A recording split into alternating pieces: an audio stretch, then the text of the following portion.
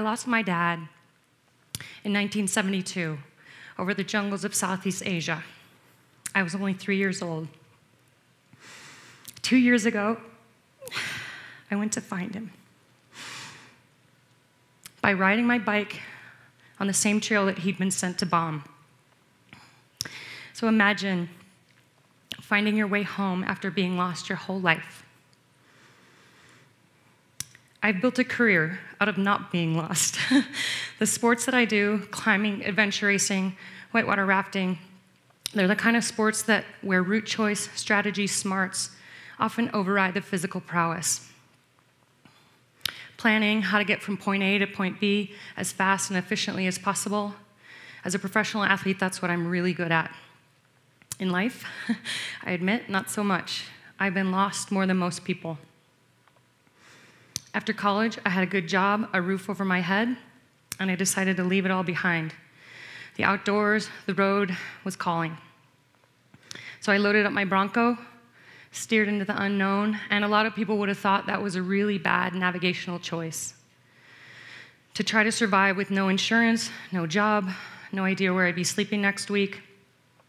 But for me, the alternative, sitting in an office, looking out the window, and wondering what was out there, that was not an option.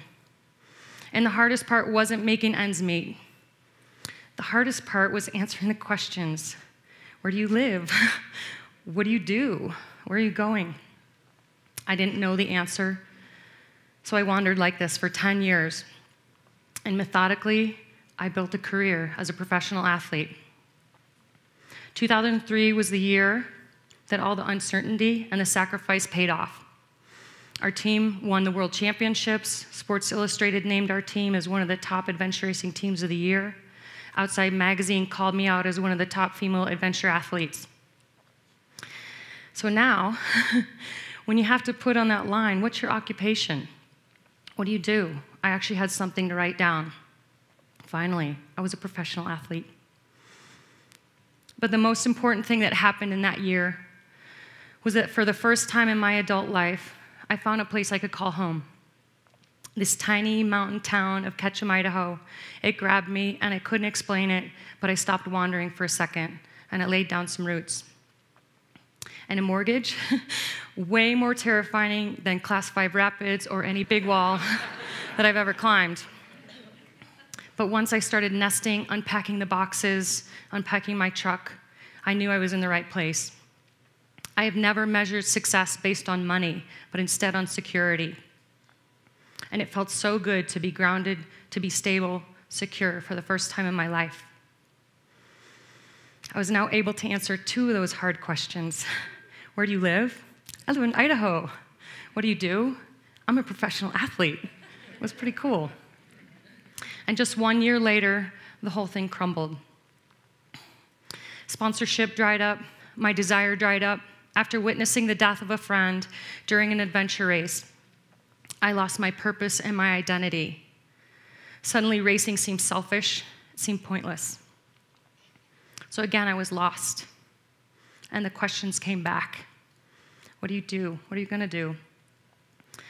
I avoided them. I curled into a ball. I crawled into my house, and I hid out for a while. And the easy option would have been to quit.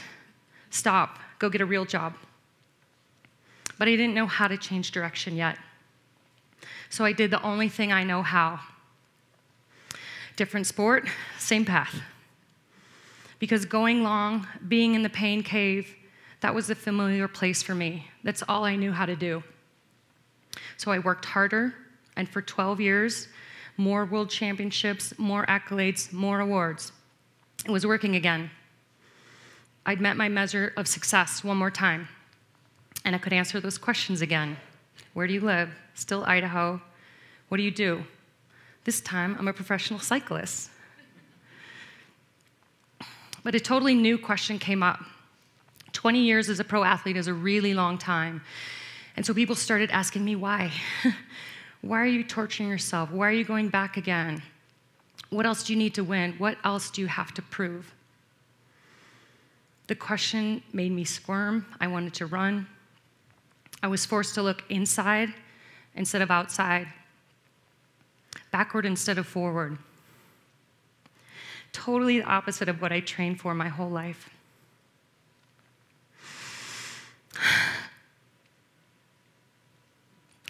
This is Dad.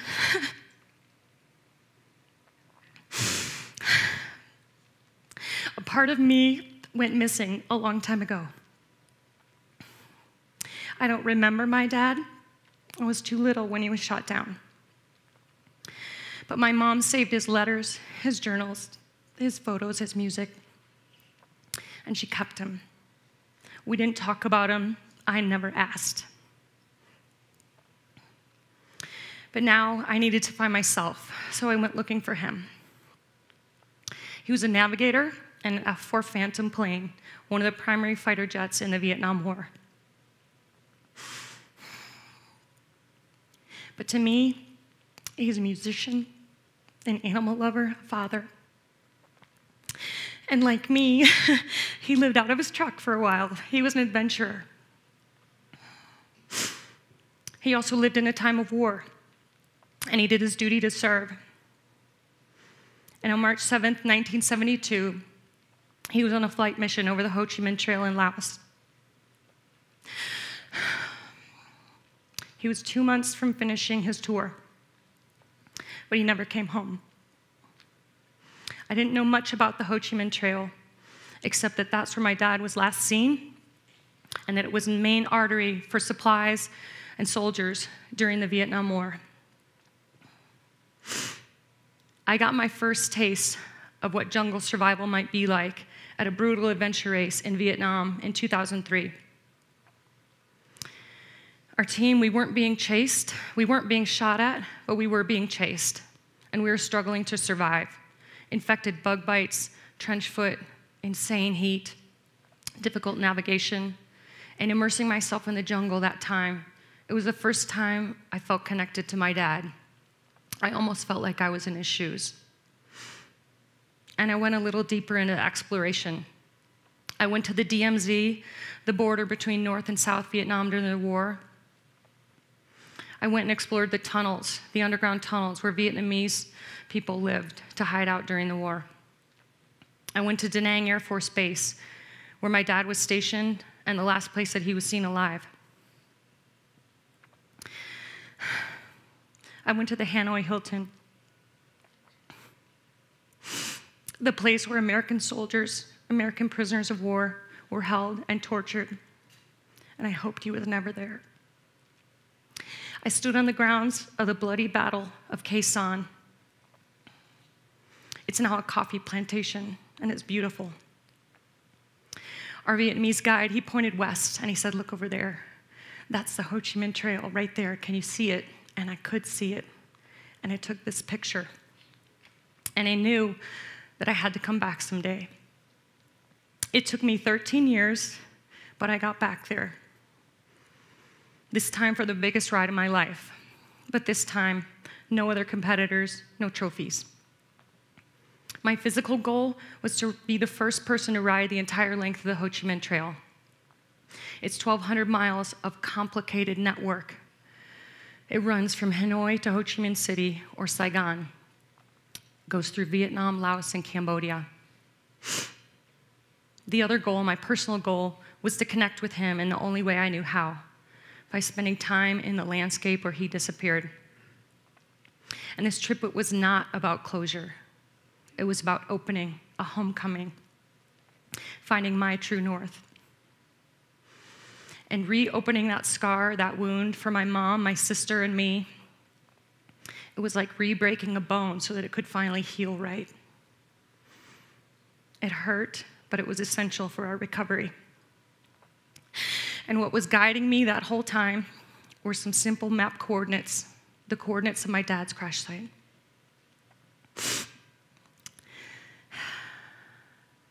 On the trail, I uncovered more than I ever could have imagined, and it became so much bigger than me. This place is a living history with scars, waste, destruction that are still evident. Laos, where most of the trail is located, has the unfortunate notoriety of being the most bombed country per capita in history. During the war, the Americans dropped the equivalent of a plane load of bombs every 8 minutes for 24 hours a day for 9 years. Now, our waste is repurposed and reused. Bomb casings become garden planters. Scrap metal from planes like my dad's become fishing boats. The bomb craters, they fill with water and fish, and they sustain life. And this trip was about life, not death. Among the scars, the healing, the forgiveness was so evident. When we'd ride through the towns, the kids would yell, "Sabadi, hello!" And they were so happy to see us. They'd invite us into their homes, share what little they had with us. They also have the reputation for being some of the friendliest people on earth.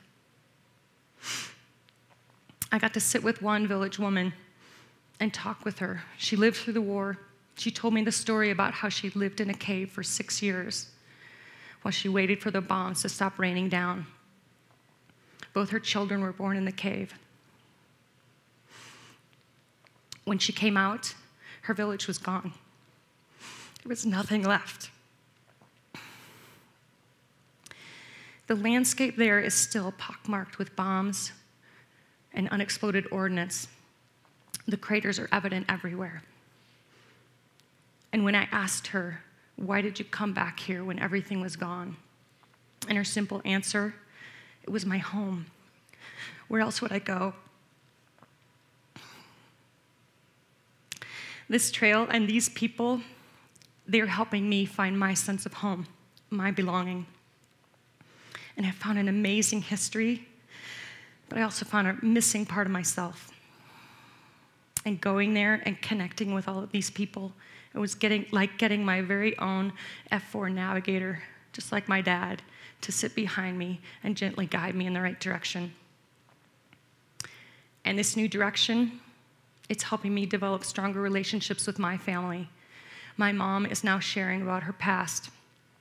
My sister is letting me know her life choices and why she stayed in the military. She's now a colonel in the Air Force, and part of her job is to support the families and soldiers who come back from war. In the last letter that my dad wrote from the war, he said, "If something should happen to me, please don't let me die to Sharon and Becky." Well, he's not dead. I'm getting to know him through them, and now getting to know them through him, and it's a magical gift. I had to stand on the ground in Laos to feel the air, to hear the jungle, to look up through the trees and see the sun shining down, to physically feel close to him, and to truly find what it means to be home, to find my direction, my compass. And now I know I've been navigating through life alone. That's what was wrong. I had a personal agenda, looking out for number one, and it wasn't working. I kept getting lost. I needed Dad, a navigator, to show me. The only way to fill the void that was missing in me was to open myself up to other people. And whatever I was searching for, it was never going to be found in my own sweat or among my own piles of trophies. It could only be found through other people. So now those questions, what do you do for a living? Where are you going? They don't bother me anymore. It doesn't matter. Because now all that matters is that I connect. I follow my internal compass, and then the trail will always lead home. Imagine again, finding your way home after being lost for so long. It's possible for all of us and easy to throw out the map you've been holding and trust your internal compass to guide you. And when you feel at home in your heart, that's when you're truly at home here, wherever you may be standing. My dad has some instructions for us in a song that he sang, a simple message he sang to me, and I want to share with you. And if you listen to the lyrics, he tells us to go wander, connect, and take comfort in the fact that knowing we're all a little bit lost, but if we're lost together, it's okay. And then, when you do return, to hold on as tightly as you can to the people and the places, who give you a sense of security and belonging, because that's what we all need. Take it away, Dad.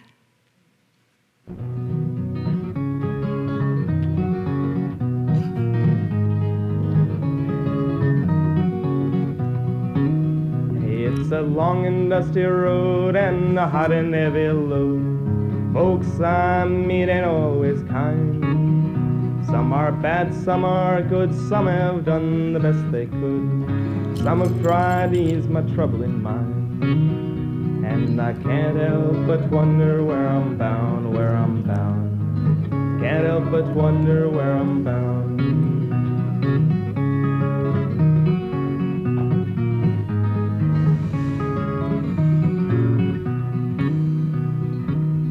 Well, I've been all around this land just a doing the best I can, trying to find out what I was meant to do.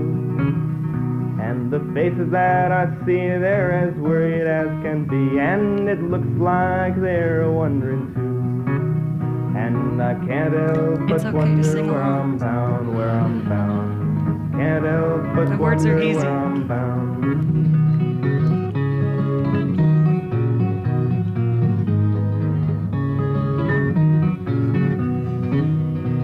You see me passing by and you sit and you wonder why.